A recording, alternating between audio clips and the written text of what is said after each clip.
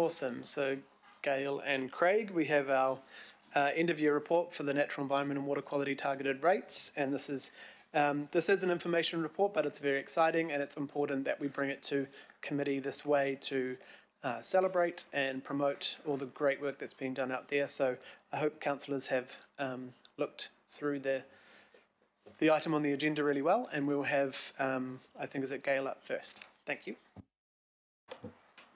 Tēnā koutou koutua, and thank you, Richard. As Richard said, this is pretty exciting from our perspective. Craig and I are here to talk to you today about some of the amazing work that has been done over the FY 2019-2020 year. I just want to really quickly acknowledge that the work that you're reading about in the report, and we'll hear very briefly about now in terms of overview, is being carried out by hundreds of staff, and really want to particularly acknowledge Mara Bebbage in the back and her team, including Merilee, who just, go do the hard mahi in putting these pictures together for us. And, I think I'm probably biased, but I think you'll agree that it's a pretty stunning piece of collateral, that annual report, so it's great to see. And that I think brings up to one of the key features of the natural environment targeted rate. It is a cross-council co-delivered program of work. So Environmental Services does the bulk of delivery, but we're really well supported by particularly parks and community facilities, and also REMU. So it is an example of cross-council collaboration.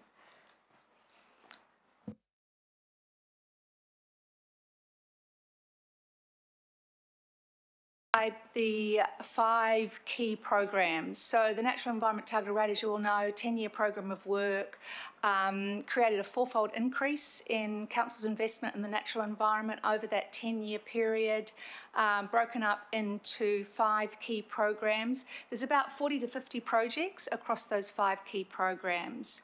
The Kari Dieback one, there's a slide on that later, so I'll just leave that for now. The Restore Ecological Health, and the large-scale work we're doing now on getting on top of pest animals and pest plants. And that's across all tenures. And it's particularly growing to be more and more landscape scale type work. So it's work that's not only on our own asset, which is our local and regional parks, but also on private land, supporting rural landowners to do their bit about some of the particularly high ecological value sites in Auckland are actually on private land rather than public land, so that work's quite important. Supporting community-led conservation action.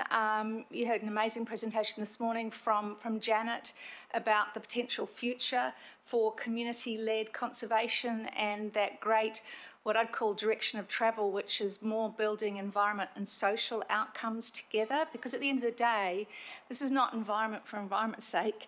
This is, well, it is, but it's also environment as it contributes to the future of Auckland, and we get the social outcomes and some of the economic wellbeing results as well. So great to hear that, and we're continuing to support the community-led conservation part of that picture. A significant upturn in work, what we call our marine program, but our marine program is actually multifaceted. So the marine program is all the work we do on the island eradications, and I'll say a couple more things about that in a minute, but it's also all the work we do with our biosecurity dogs, for example, preventing re-incursions of pests to those islands. It's the work below the waterline, so it's the marine biosecurity work, things like the Mediterranean fanworm, and trying to keep on top of that, working quite closely with the commercial and residential, or recreational, I should say, boaties. And then it's also work with some of the shorebird and seabird habitats and protecting their breeding. And then the 5th and final program is our digital platforms, and I'll just talk as well. If I could have the next, am I meant to be controlling this? I should know by now. Oh, I can't. Okay, thank you, Sad.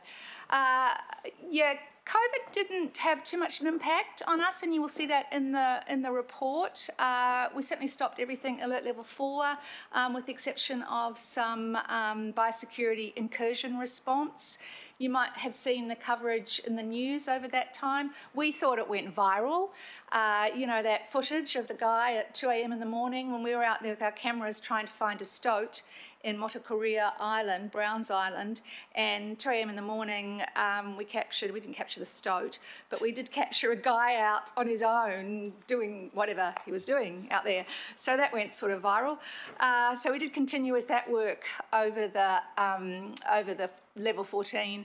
But so when we got to level 3, we got approval to go ahead with the bulk of our pest control work on the basis that, and you all know this is a feature of pest control, you don't want to stop because you lose the benefit of previous investment. So we kept going with the pest control work, and we re-established the Kauri dieback track upgrade work as well.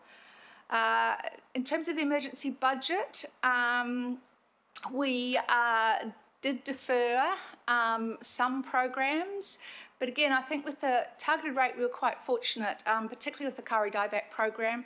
We deferred about 5 million of the initially planned 11 million spend for Kauri dieback, so about half of the spend, but we're on good track for that track upgrade part of our Kauri dieback program. So you'll see in a minute that we're very confident that we can just shunt some of that forward and still continue to deliver all the proposed track upgrades within the 5-year work program.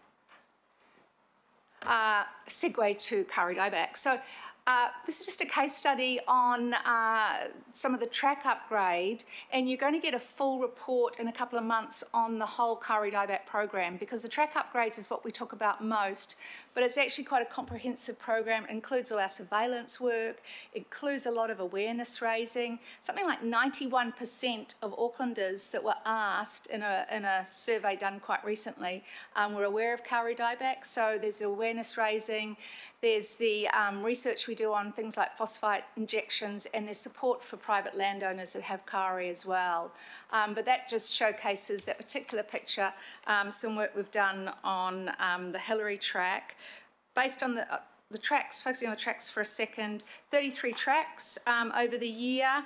In terms of kilometres, 47 kilometres of tracks in regional parks and 11 kilometres of tracks in local parks. So at the end of that first year, we're basically about halfway through that 5-year program. So as I said, we've got time to catch up, even though we've had to cut back a bit for this year.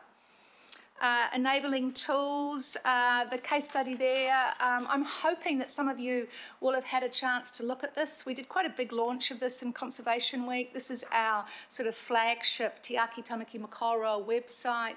If you haven't had a look, really encourage you. The website is up there. It's basically the one-stop shop for conservation activity in Auckland. So it's got, I see it as an amplifier. So it's essentially connecting council, Department of Conservation, Landcare, Philanthropics, all the big entities, plus the smaller groups together. It's got something like 500 links to different community groups, so community groups can see what each other's doing. Because, and I've spoken about this before in this forum, we've got about 1,700 community groups doing small pieces of the puzzle, but this site gives us the opportunity to showcase the region-wide change. Things like changes in observations of bellbirds in backyards, that sort of thing will be on maps in this conservation portal, so it's a really cool tool. Next, please. And then the islands, I spoke briefly at the breadth of the marine program, and the case study here is the Te Koroai o Waiheke, which is the large-scale predator-free eradication in Waiheke. Now, if the stoat is progressing quite well, we've got 1,500 traps out there. We deferred as part of the emergency budget moving on to the rats for this year, but that actually works quite well because we're still working out the methods for eliminating rats. If we can pull this off, it's a world first in terms of that scale of eradication in an urban and rural setting. So it's got a huge amount of community support. And the other feature of that program, which runs across many of our programs, is good leverage. So council contributes, but we also get leverage from central government and things like Predator Free New Zealand in this case. And I see in the future that's going to grow with things like Jobs for Nature. So whatever we invest on ratepayers' behalf is being expanded by other contributions. And that's a very quick, rapidly spoken tour, but it's all in here, and yeah, it's a privilege to bring this to you, and yeah, thank you. It's perfect, thank you, Gail. And we're just on to Craig. Malo, Elele and kia ora everyone. Delighted to present the Water Quality Targeted Rate Progress Report for the year. As you know, it's all about how we reduce public health risks from overflows and improving the ecology of our waterways. Next slide, please. So I'd just like to briefly remind everyone of the 5 work programs. We have the Western Isthmus Water Quality Improvement Program, the Safe Networks Program, the Stormwater Contaminant Reduction Program, the Urban and Stream Rehabilitation Program, and the On-Site Wastewater System Compliance Program. Like Gail's area, we weren't dramatically impacted by COVID because of the nature of our works, but what we did end up doing as part of the emergency budget was having a couple of minor deferrals. So the Waterview network separation works were deferred, and our on-site wastewater database was deferred from this financial year that we're in at the moment, and that work will then be moved into subsequent years. Just like to initially focus on the Western Isthmus program, because obviously this is the big program within the water quality targeted rate. Around about 70 to 80% of the targeted rate sits under the Western Isthmus banner. I'd like to initially start by talking about the Ekahu Bay project. Now, you might say, well, Ekahu Bay is not in the Western Isthmus, but the reality is the work in Ekahu Bay and provides for increased capacity in the Araki main sewer, which reduces overflows in the Western Isthmus. So it is indirectly linked to the Western Isthmus, and we obviously have a very significant separation program underway there, which is on target for completion by June 2021. The Daugherty Street project is delivered through the Wynyard Edge Alliance, and I'm delighted to say that that program is now effectively, the physical works are complete, and we're just going through the final contract wash-up for that particular job. The work in Freeman's Bay, which specifically at this stage is in relation to separation works in Picton Street, that work is about 50% complete and on target for completion in April 21. And the St Mary's Bay project is also about 50% complete and on target. That's by money as opposed to by time, and is on target for completion now in September 2021. And just an interesting bit of background on the project, the outfall that goes from Macefield Beach out to near the Harbour Bridge is some 400 metres long, and that's actually been made in Thames at the moment by welding together lengths of plastic pipe, and that's going to be towed up by a barge. A 400 metre long sausage will be towed up from Thames and be dropped into the harbour, next to the Harbour Bridge, dropped into a channel that will have been constructed ahead of time, and that work is scheduled to take place in late October, so it'll be quite an interesting task to observe. Next slide, please. So we've talked quite a bit about the need to actually get into the forensic work to really understand what's happening in our networks, and I'm pretty proud of the amount of work that's been achieved in this area. This really is the MRI of wastewater and stormwater. It's not until you get into that level of forensic detail that you can understand what's happening in the catchments. So we've had some 108 stormwater outlets sampled now at 16 beaches, and 15 k's of the network have been put under this detailed network inspection. And Langholm is a great example where we actually identified a previously unknown issue with the wastewater network, which I have to say and acknowledge the great support we've had from Watercare.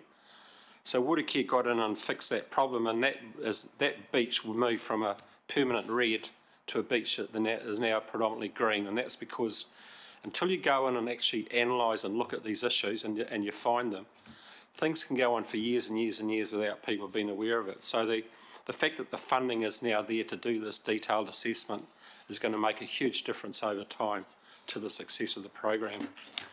Next slide, please. And another great example is the work we're doing in the contaminant reduction space. So the Te Rā-Paruri wetland in the regional park, that's been another major success story, where this is where we had a 13-hectare wetland which hadn't been previously fenced off, so stock were getting into the area, causing a lot of stream erosion work. As you can imagine, stock and streams doesn't really go together that well. So we did a major fencing and replanting program, and that's just a small exemplar of the sort of thing that's going to have to happen across the region. And obviously the Kaipara project's now had a great boost with the announcement by central government of the funding to support that particular initiative. And we'd like to see programs like this extended not only to the Kaipara, but all of the harbours in the region. And obviously Gail and I are both delighted to take any questions. Any questions? Councillor Casey. Craig, can you remind me if the Western Isthmus reference group, or whatever it was called, is still meeting? I don't think I've been at a meeting for several years. So what's happening on the Western Isthmus is that Watercare had an existing community group they were working with in relation to the Central Interceptor. We've brought all of our work together with Watercare's work. So I have to apologise if you've been left off the list, Kathy, because they've been very active over recent times. But now that I'm aware of it, I'll make sure that you get added to the list.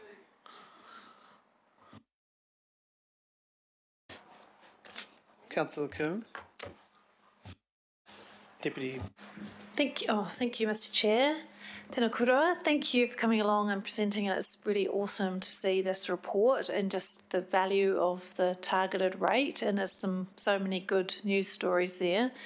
I just have a query, Craig, in terms of, I guess this is an ongoing concern about the fact that we have not been undertaking our regional responsibilities.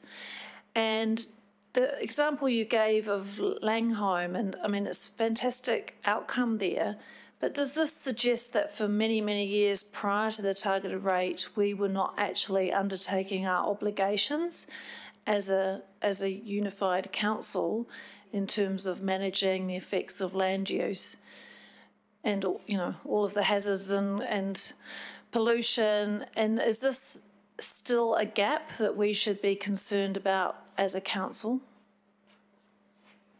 I think the issue to me is, in this case, more than a land use issue, it's the fact that when you have pipe networks in the ground, they are effectively live things. And until you continually monitor and assess the condition of that network, you don't actually know what's going on. It might all appear fine on the surface, but pipes over time will crack through a number of different reasons. And it's really those cracked pipes that causes the problem.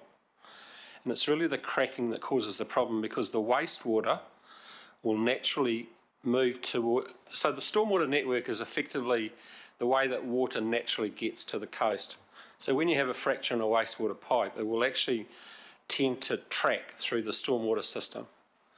And so the real key is spending enough money on your wastewater network investigation to understand the quality and the quantity of the pipe work, so the effective remediation work can be done at the right time. The problem with this is expensive work, and it does require a significant investment. And it's now that we've got the targeted rate, it creates the opportunity, by working in partnership with Watercare, to start to prioritise and do that work. I just think previously there wasn't the funding available to do that work. So can I just to clarify then, so you feel confident that we are now undertaking our responsibilities?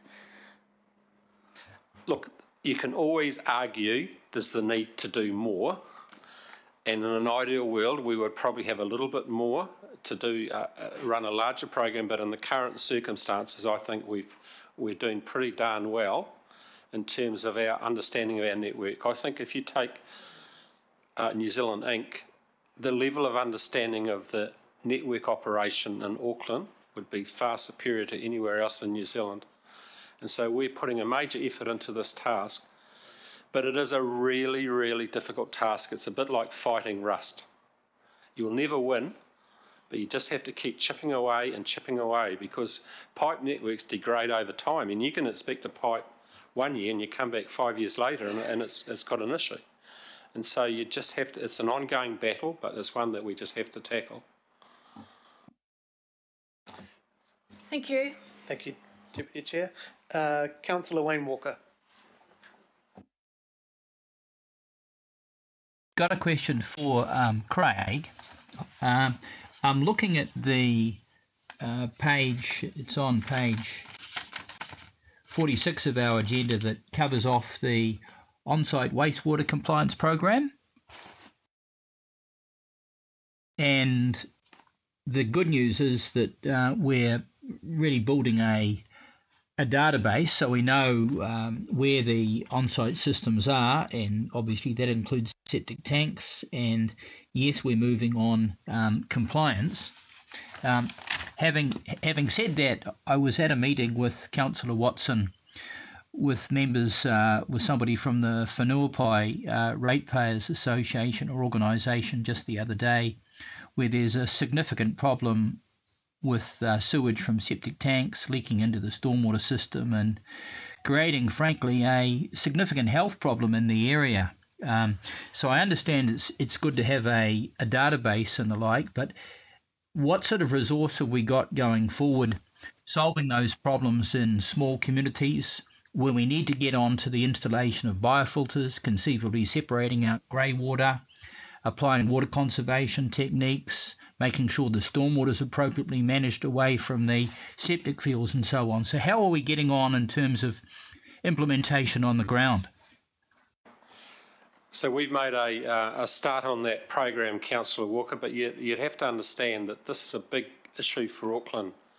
We've got so many people that are on local wastewater treatment systems that we're still at a stage now where we're trying to get our handle around the exact size of the issue that we're dealing with, and then we'll be able to prioritise and make the appropriate decisions. So this really needs to be a situation too where council can provide the evidence, but then the local resident, through, if it all else fails, we're going to have to go through a form of a regulatory process in order to get the work done.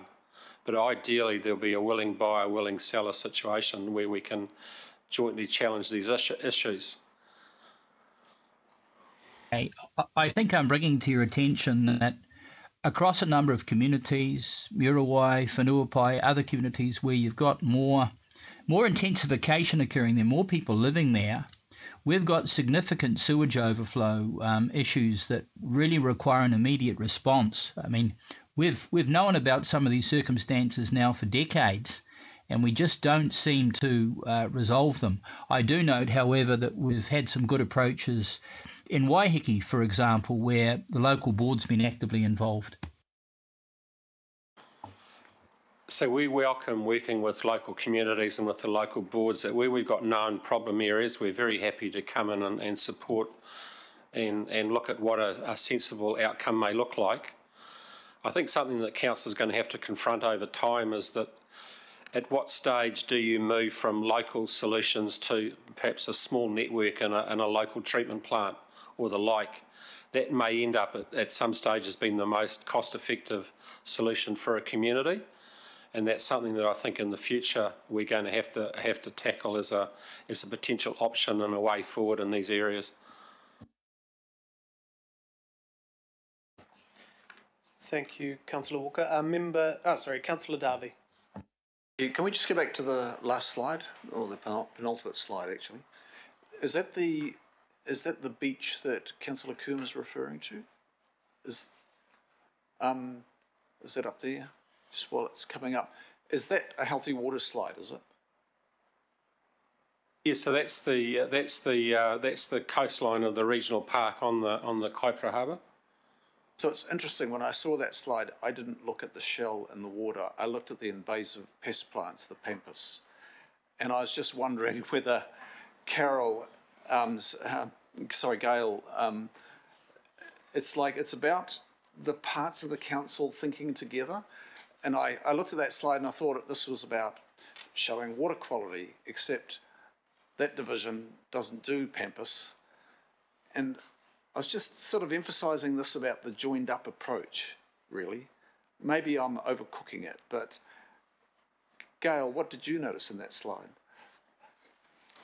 Actually, I noticed the landforms, but, you know, and I guess the composition of the photograph actually. But to your point, look, that's not overcooking it, Councillor Darby, that is spot on. And what I've seen, particularly over the last couple of years, is Healthy Waters and Environmental Services working more and more closely together. I mean, the best current example is the farm environment plans. I mean, picking up, Pippa, on your point around, you know, what are we doing about rural land water management in our mandate as a regional as opposed to district council responsibilities. Huge amount of work happening in that space across the country. Craig's aware of this, and where it's leading to under the national policy statement stuff is farm environment plans. Now the farm environment plans, we've been working with local farm owners for decades on ecological restoration. It doesn't make any sense for someone to come in and talk to them about water quality and someone else to talk to them about ecological. So we're working together on that, and obviously that drive is coming from Mana Whenua as well, because the topics are so integrated. So we've got a way to go, but we're absolutely heading in that direction. Thank you. So just going, we've got over 10 years, there's about $750 million from the generosity of Aucklanders.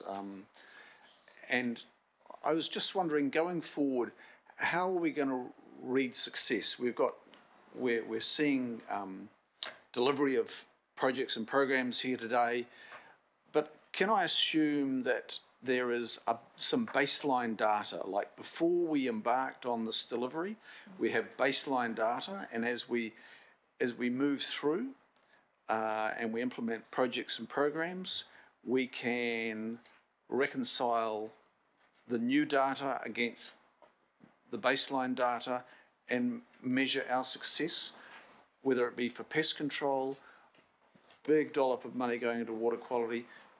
Is that my assumption? And then eventually, maybe 4 or 5 years out, we can look at baseline data over the years of delivery and reconcile that with the business case which was used to source the money in the first place. Is that the expectation? So on the Western Isthmus program, which is the big chunk of the water quality targeted rate for the first 10 years, I can give you a categoric assurance that we reported to the committee, I think it was in October 2017, with what success looked like for that project. And we said success will be achieved. We've got 10 overflow points which have a frequency of between 2 and 6. Every other overflow point will have a frequency of 2 or less. We identified where those 10 sites were, and quite frankly that's given us absolutely nowhere to hide, and if we can achieve that outcome we will have delivered on our beach availability target. So I think for that program in particular we were quite detailed and specific about what success looks like. Some of the other programs by their very nature are harder to get your arms around. Safe networks is an ongoing issue. I don't quite know what a KPI for safe networks would look like other than doing so many kilometres of testing a year, because until we do the testing we don't know what the fix necessarily looks like. But I think as much as possible, I totally agree with you, we need to have a measure of what success looks like, and I think for the majority of the water programs we can say that hand on heart what success looks like.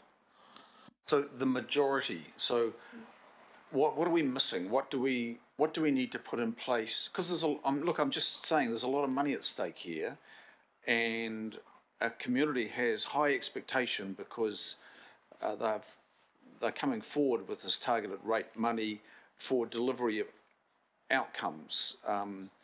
So if we take urban and rural stream rehabilitation, there'll never be enough money to do full rehabilitation of all of the urban and rural streams.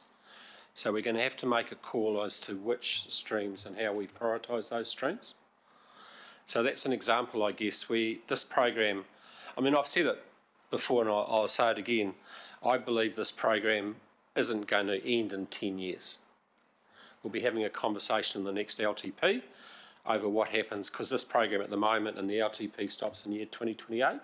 The next LTP takes us out to 2031. But in terms of the program and how far we go, I think in the water sense, at least, I can see this as needing to be an ongoing program in order to get ahead of the game.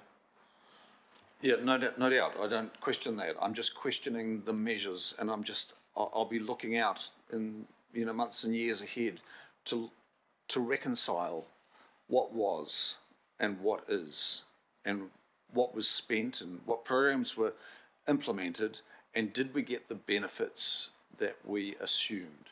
That's what I'm referring to. I am totally committed to the concept of having finite and discrete KPIs where I'm very happy to be held to account for the outcomes and giving the community the satisfaction that they are getting value for money with, as you say, the significant monies that are going into the program. Just to supplement that from an ecological perspective, prior to the targeted rate being approved is completely patchy. Like, council in the first X years since amalgamation didn't invest in ecological data management in any way. So the ecological data was sort of hidden in PDFs associated with resource consents and people's old folders. And once we got the targeted rate, that fifth program that I talked about, the enabling tools, that was specifically to turn that situation around. So we've been scrambling a bit, but we now have a quite well-established baseline of data. We've got a program I didn't have time to mention called Ruru, which is our spatial database, and that's giving us the baseline so that we can layer on that the change associated with the targeted rates. So we're going to get there because, like Craig, we've got to be able to demonstrate tangibly what Aucklanders have bought and what the results are. So we're working on that, but we had a late start. We didn't actually start getting that together until we had the funding available through the targeted rate. Look, Chair, just in rounding up, my line of questioning is not doubting the need for the investment at all. I mean, you know that. It's just about ensuring the measures are in place, measure, report, so that we can actually build the business case for the next LTP and the next LTP, because we're going to have to keep growing the investment in this area. Absolutely. Thank you, Councillor Darby. Member Glenn Wilcox.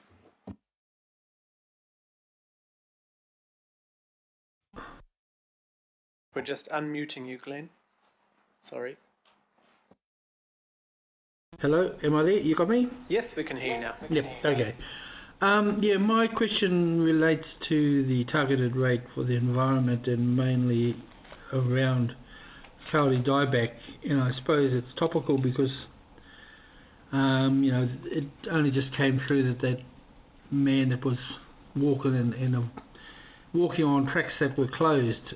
So I suppose my question is, do we need to spend money on compliance or education as opposed to actually trying to close tracks or whatnot?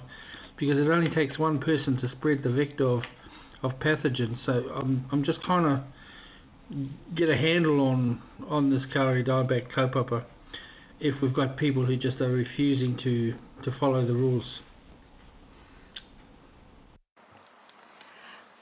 Yeah, thank you. Kauri dieback, you're absolutely right. We need to focus on compliance and awareness raising. I mentioned that we've been quite encouraged that the results we're getting for Aucklanders' awareness of Kauri dieback is about 90%. So that message has got through reasonably loud and clearly. The compliance approach, so Environmental Services works with our regulatory team who are experts in compliance, and they take a sort of a blitz approach. So key public holidays like Easter, for example, or Labour weekends, they put in place 15 or so staff at all the most popular locations. We've also got ambassadors. Last summer we had a total of 36 ambassadors.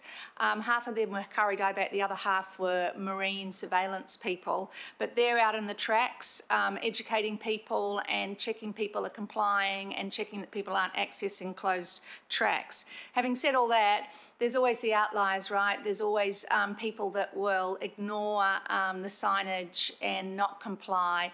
A bit worryingly, actually, when we looked closely at that data, it became clear that the dominant proportion of those people were actually local people rather than people coming in from outside Auckland or visitors. But we are keeping a watch on that, doing the compliance work and monitoring who, what the numbers in terms of people not complying. And then the other parts of that, of course, on the Kauri Dieback program are to give you a broader feel of the entire kaupapa, the research work we're doing, the applied research, and also regular monitoring. Interestingly, actually, next year we go around every 5 years and rotate around the regional parks for monitoring, and next year we're scheduled to go back to Waitakere and check infection levels 5 years on from the last time we did it, which that prompted the original closure. So I think my question, Chair, kind of relates to this, is that if we're doing all this, if we're spending all this money towards Kauri Dieback and Waitakere, and we have locals who are refusing, and I know it's only a small number, but it only takes a couple, but if we have locals who are refusing to follow the rules, why are we bothering? Because they are the ones that are spreading it again, and I suppose I just want to, it was all because of Waitakere that we did this. Waitakere Local Board led this kaupapa, along with others, but really led this kaupapa about closing these tracks. But it seems like the locals actually don't care anymore, or there's a percentage that don't care. And so it concerns me that we're spending this money on trying to protect Waitakere when there's a small percentage of people who just don't care. Yeah, I get that point, but I think it would be a shame to risk the taonga, which is our kauri, because of a few outliers. We just need to make sure we do what we can to keep those outlier numbers as low as possible. And just on the program, though, Glenn, it was originally Waitakere. We've now got 47 kilometres over the regional parks and another 11 kilometres over local parks. So it's much more region-wide now. But, you make a very good point, and we'll keep working with the compliance experts to keep that non-compliance as low as possible. Thank you, Chair. Kia ora, thank you, Member Wilcox. Now we'll go on to comments. Councillor Mulholland. So I'll move in second. I can't do both of those things. I'll move. And Councillor Mulholland, if you'd like to second, and then you could speak to the targeted rates. Kia ora, yes, thank you. Thank you, Chair, for the opportunity to comment. Mine, of course, is not a question, as noted. Gail, Craig and your teams, including all of the many volunteers, I particularly in the area of the FO and of course my involvement last term and moving forward want to acknowledge and thank you for all the really outstanding work that has been undertaken. And it's clear to me that this is an appropriate targeted rate for our community, and I can stand strong and share that with the people of Tamaki Makaurau, that the output is evidenced, and it's great to always hear from you, Craig, because I have utmost faith in yourself and the team, and I am well aware of those KPIs, and I do see it working in the community here.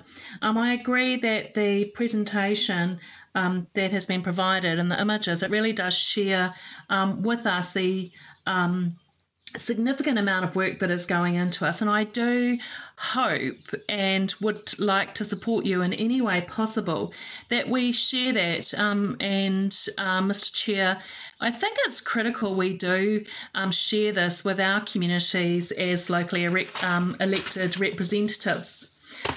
Whilst it may not be pretty, and we all know I'm a country girl at heart, having come from Hamilton, the Waikato, I'm really happy to support the rat eradication.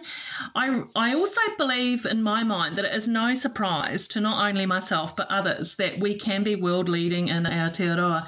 And of course for that project, if there's anything that myself or people I'm familiar with and community can support on, I'm absolutely happy to do that because rats don't frighten me. So great to see the project's also moved from 10 to 5 for the natural environment.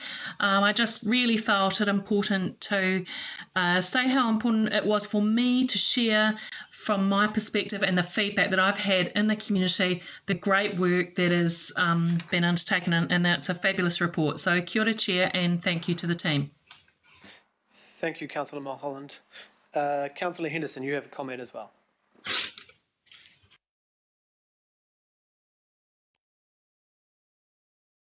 Oh, we can't hear you yet, Councillor Henderson. Is Shane blocked? Not blocked, are you? Is Shane muted? We would never block you, Shane. I'm not sure why we can't hear you, but we'll go to Councillor Simpson and then back to you, Councillor Henderson. Oh, thanks, Mr. Chair. Look, I just want to make a quick comment. I think it's really important that when we have a targeted rate that is an extra rate for the people of Auckland, that we report back on that. And I just want to congratulate those who put the report together. And I actually share Councillor Mulholland's view too. I mean, everybody in Auckland has contributed to this success and we need to promote it greatly. So I just want to say congratulations, and yes, let's get that message out. They've done a great job putting this report together. It's something that we should be proud of. Sadly, the starting point was very, very, very poor, but it was important enough for the people of Auckland to accept those extra rates, and I think it's important for Auckland to have the messaging of how that have been spent. Thank you. Kia ora, thank you, Councillor Simpson. And we'll try Councillor Henderson again. Hopefully we can hear him. Damn it! Have you tried leaving the conversation and coming back, Councillor Henderson? Sorry, we seem to have lost you.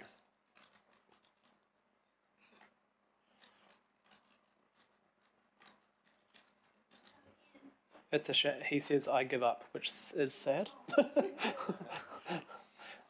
I'm sure he would have some fantastic things to say.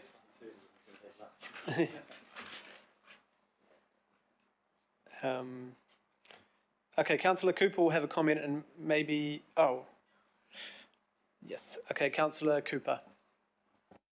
Maybe Councillor Henderson can text me some stuff, but I think probably maybe similar comments, because out west it's affected especially our locals greatly, and just noting Member Wilcox talking about people breaching, and it is locals because, you know, what we've done is really significant because we have to protect kāreas, but it has really affected the local people because that's their, you know, their well-being and physical and mental. So, you know, we have to really acknowledge that. But I also want to acknowledge all the work that's been done with this environmental targeted rate on the track reopening.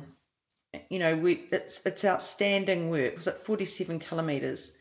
You know, and that's made a real difference for locals, that they can go back in there with confidence that they're not, you know, spreading karedai back, but actually still be able to enjoy the park. And I think for people all over the region, but it is really difficult. It has been a difficult time, but it'll be really good to see. I'm really looking forward, Gail, to that next report to see if we've made any headway at all. But also the water quality, and talking about Langholm, Huia, places like that where people would like to use the beaches and they haven't been able to, and now they can. And that real collaborative working with our CCOs and the different departments of the council have made a huge difference. And I think we made the right decision having an environmental targeted rate, and to acknowledge the Mayor for that. Putting that forward, and our water quality targeted rate. People know what they're getting for their rates, and now we can see results. So thank you so much. Thank you, Councillor Cooper. And I will read out Councillor Henderson's comment. Thank you on behalf of the Langholm community for the beach work and noting as well the great work done at Weymouth Beach in Manurewa too. Difficult time for locals. The breaches are locals because the forest is in their blood as West Aucklanders. I'm not condoning it, far from it. They are risking the environment of the bush that is the birthright of every Westie, but we aren't dealing with yobs. They are passionate people and we just need to understand that. Thanks for reaching out, Chair. You're a legend. Oh, I probably didn't need to read that. But yeah. And Linda Cooper agrees. Well, I think the first part. Kia ora, Shane, and sorry you couldn't connect. Sorry you couldn't connect. It's always good to hear from you. I'll just have a few comments and then we're going to go to Barry for some last comments and then we'll go to lunch. But the comments I have just for both of you, thank you so much. I think we couldn't have expected, I mean, we did hope, but we couldn't have expected the amount of work that has been done out there by our staff and by our contractors, by yourselves and your teams, but also the community who've really come on board. Some of the amazing community groups that have been able to grow and really strengthen and feel supported by council. Obviously not everything is perfect yet, but the significant amount of work I know in Kaipatiki with the Kodi Daibat, the tracks, during level 3 lockdown, seeing the helicopters, helicopter in parts of the tracks and it's just phenomenal amounts of work going on. And the stations for people to get through and protect our bush, and so we didn't have to lock them off for decades. The pests work, the water quality space, Craig, what's been done in Takapuna and the things that have been seen from the safe networks and then gone on for infrastructure investment after that. And it will take time, but it is speeding up faster than anything I've seen before. And I think we know with the support of those targeted rates from the community that people are really supportive, and now it's fantastic to see people are interested in water quality, environment, climate change. I know there have been people who've been talking about this for decades, but it's great to see those people have now convinced their communities this is important, and so will we. So on that, I thank you, and we will move this. All those in favour? Aye. Aye. And against? Aye. No. Cool, thank you. And just before we leave, we just need to acknowledge Gail, who's unfortunately is leaving us after so much great work, and this will be obviously her last committee presenting to us. I'll flick over to Barry Potter first, who will say a few things, and then I'll come back to me. So thank you. Well, thank you, Mr. Chair, and this is Gail's last session, and tomorrow's her last day, so it's a very sad time for us. And I just want to perhaps share a little bit of Gail's background and some of the successes that she's had over that period, and I know others will want to comment as well. So Gail, I think, well, it's been quite a long time, a whole career in the environmental area, and not just in New Zealand, because she came here to council, I think from Hong Kong, Gail, where she'd been based and working in the Middle East for a number of years with one of the private sector big global consultancies. And Gail joined here in April 2012 as the biodiversity manager, and then was appointed to General Manager of Environmental Services at the end of 2012 in December. During that time here, substantial contributions to not just Auckland, but to nationally. And some of those I just want to highlight. And these, of course, have come out in the discussion we've just had. The establishment of the Natural Environment Targeted Rate was a great success. And I recall at the time, perhaps I shouldn't say this, but others heard me say this before. There's usually three recommendations. There's the status quo, there's the one that's the big global thing you're never going to get, and then there's one you go for in the middle. Maybe that's a bit simplistic. And that's what we put up here, and I thought we'd go for the middle one. With Gail's work, you'll recall that we actually got the top recommendation there, so a huge success. And I think we are, well, I know we're seeing the changes in the environment through that, Gail, and what you've done there. But it's not just that. There's been the development of the new regional pest management plan, and that was quite an exercise and brought in a number of new things. And some of us will recall some of the discussions around some animals at the time, but that has been a big step forward. We've talked about the Kauri dieback program and the amount of work that's gone on there. In the way that's actually just changed, as people will know, I'm a Westie, the tracks out there, they're now fit for purpose for what they should have been all along, and they're being opened up, Kauri being opened up out there. We've had the Pest Free Auckland program, and that's quite remarkable. Over 1,700 groups out there, community groups, dealing with pests in their neighbourhoods. Wonderful achievement, and quite something. We've had the schools program, and the number of young people who are now driving the environmental program and opportunities through that schools program where they see what can be done. I recall, it was a couple of years ago, we had the discussion about the Henua Ranges and the 1080 drop in the Henua Ranges. Look, the outcome of that program has been that we've gone from 25 pairs of breeding kokako in the Henua Ranges through to over 100 now. Quite something, and you can go down there and you can actually hear the kokako at the right time of the year. We've had the low carbon living programs and the impact that that's had on households and businesses and different ways of looking at things. We've had a lot of input that Gail's led into the weed management program and the impact that that's had. Outside of council, she's been very involved in many other things and held positions as an elected member of the Sustainable Business Network and EnviroSchools boards, and the Resource Management Law Association National Committee, very involved nationally in programs there. So there's things we can talk about, her leadership and the positive way she interacts and the excitement that always goes around Gail. We can talk about those. For me, probably the strongest message that I see and the thing that I observe is her absolute commitment and passion to taking us ahead in the environment. So Gail, we're sad to see you go. You're on to some other things, but thank you very much for what you've done in your 8.5 years here. Kia ora. Thank you, Barry. I just have a message from a previous councillor and Deputy Mayor, Penny Hulse. So, tēnā koe, Gail. I hope your last Environment and Climate Change Committee is going well. This must be a time of mixed feelings for you after your amazing time with Council, leading some very challenging areas, but always with your warmth and commitment to supporting Aucklanders to live more sustainably. I'm so grateful to have worked with you, particularly over my last 3 years as Chair of the Environment Committee. Alf and I could not have successfully advocated for the environmental targeted rate without the huge amount of background research and academically robust creative thinking that you provided us with to support the proposal. Gail, I know your deep personal commitment to bringing nature into all our lives and your Tread Lightly Caravan project is testament to your passion for protecting our fragile environment. Thank you for your inspiration, your friendship and your help over the years and for ensuring that we are always focused on the big picture, supporting our community to find ways to love their environment and live a bit more sustainably. Welcome to life outside of council. Lots of good work still to do. Noho ora mai, Penny. Kia ora, and I think Alf wants to make a quick comment too.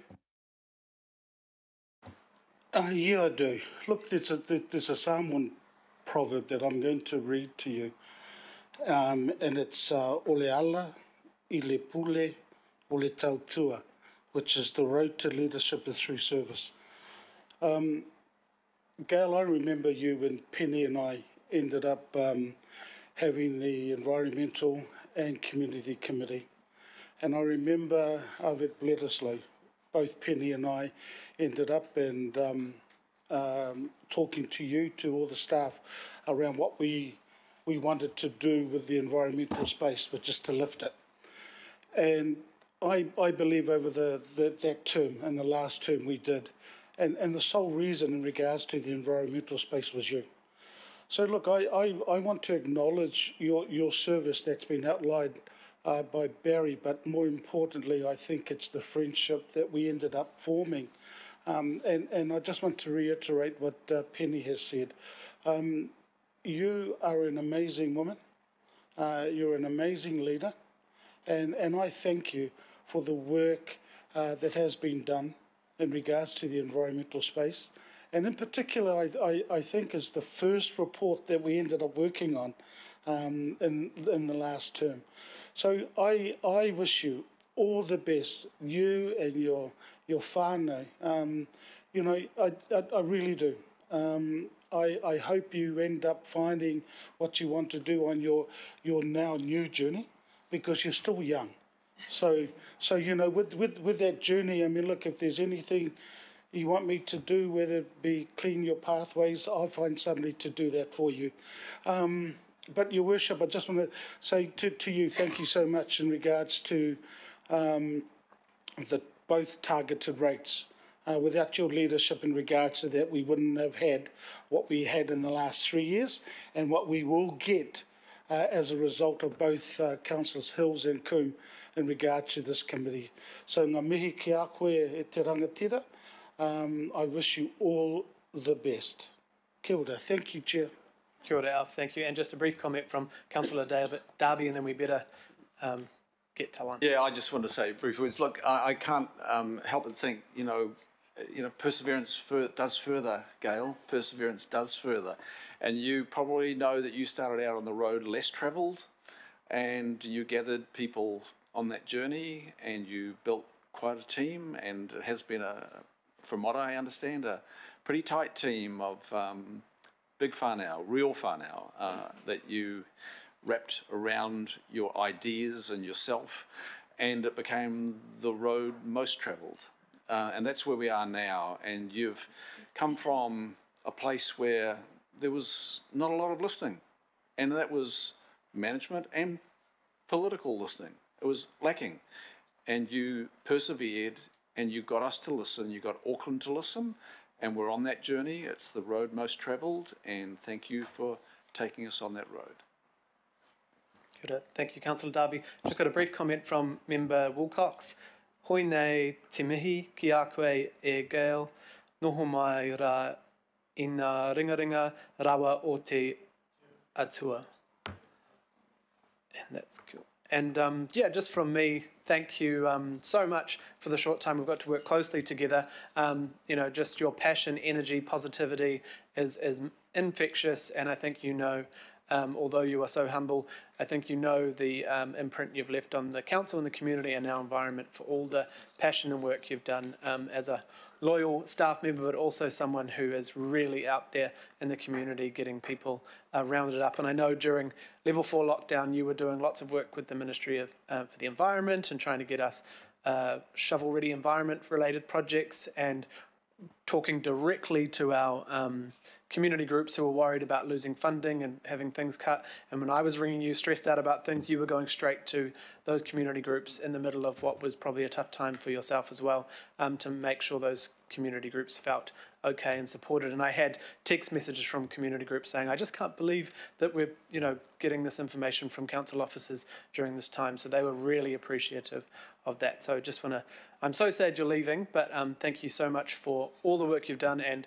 we will continue supporting the legacy that you and your team and your leadership has helped gain. So if you want to, you don't have to reply to any of us, but if you want to say anything, yeah. I'd just like to say a couple of things. I know everyone's wanting to get to lunch, but I mainly want to applaud the people around this table. I think that there was road not well travelled, but the leadership on creating the momentum and the awareness around the importance of the natural environment to our well-being and to our future, I think largely came from around here. And it's still there. I hear Councillor Coombe asking things about land water management. We've got a long way to go in land water management. It took us ages as a unitary authority to recognise that we're not just a district council, we've got region-wide responsibility, and we're on that, we're heading down that track, and I just feel really grateful to have been in this organisation, led by your insight, Mayor Goff, to grab this bull by the horns, if you like, and make it real and make it relevant to Auckland. And I just feel like I've been contributing along the way. So I just, you know, I've always been a huge supporter of Auckland Council. I've loved my time here. I'm pretty overwhelmed and emotional about moving on. You know, I go from sadness to excitement, and it's a complete pendulum. But I just think you guys, you've led the way. You've mainstreamed this topic, and it's just gonna. I feel like I'm leaving behind a really cohesive department that is set up to support you as you continue to mainstream environment. So I just thank you, and I know you'll continue down that pathway, and hopefully our paths will cross. So thank you. Cool. Thank you very much, Gail, and we will hope you stay for a cup of tea and a conversation at a socially distanced distance from each other. But thank you so much again, and I'm sure we'll see more of you, hopefully coming to bang your fist on the table at public forum when we're needing to do things. So thank you so much. And to all councillors and staff, we will finally get to a lunch break. We'll come back at 2:15 and try and get through the last part of the committee really quickly so we can get on to ALF's committee as well. So thank you so much. See you in half an hour, just under.